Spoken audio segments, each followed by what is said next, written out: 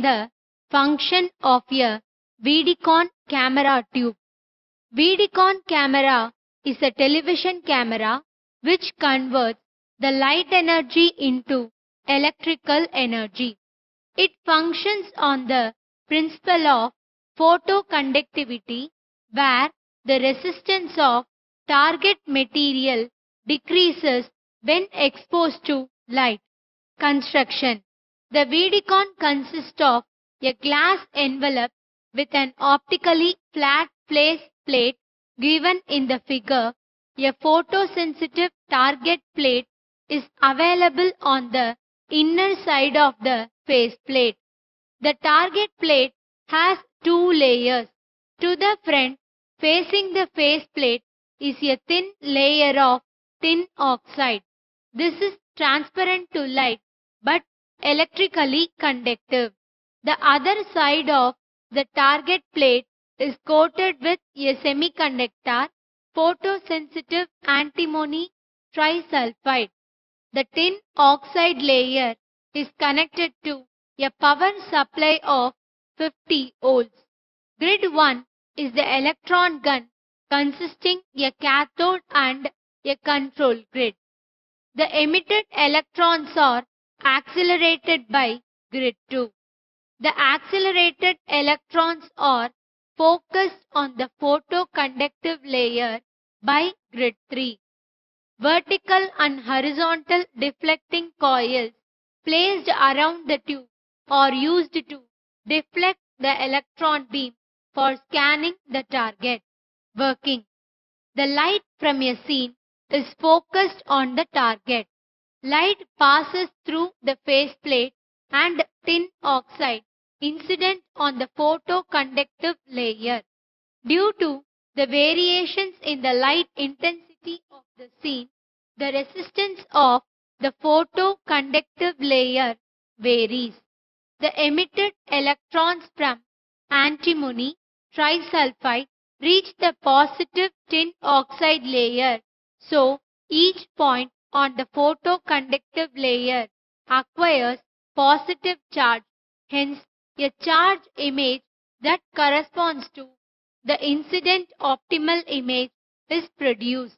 As the electron beam from the gun is incident on the charge image, drop in voltage takes place.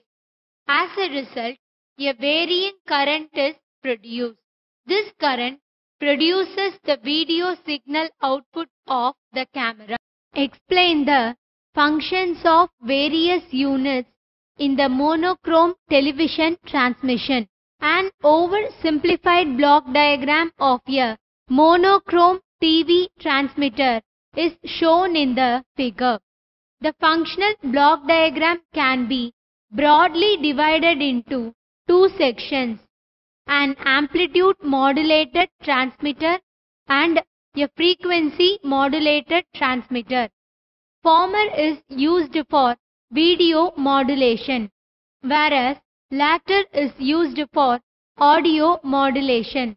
The synchronizing and scanning circuits produce sets of pulses for providing synchronizing pulses for proper functioning of the TV system. This timing unit contains number of wave generating and wave shaping circuits. The repetition rate of its various output pulse trains is controlled by a frequency stabilized master oscillator. The output signal of a camera tube corresponding to the image to be televised is amplified through a number of video amplifier stages. The image signals together with the synchronizing and blanking pulses are raised to a level suitable for modulating the RF carrier wave generated in the RF channel. The allotted picture carrier frequency is generated by the crystal controlled oscillator. The continuous wave output is given large amplification before feeding to the power amplifier.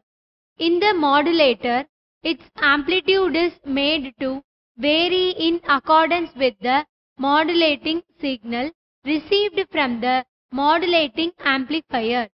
The microphone converts the sound associated with the picture being televised into proportionate electrical signal.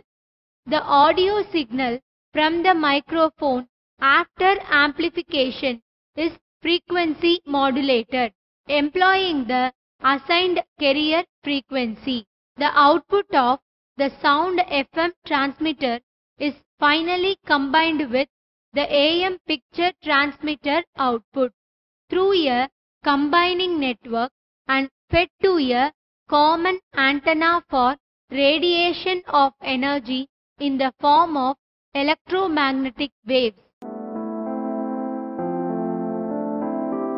Please subscribe our channel for more videos and educational contents.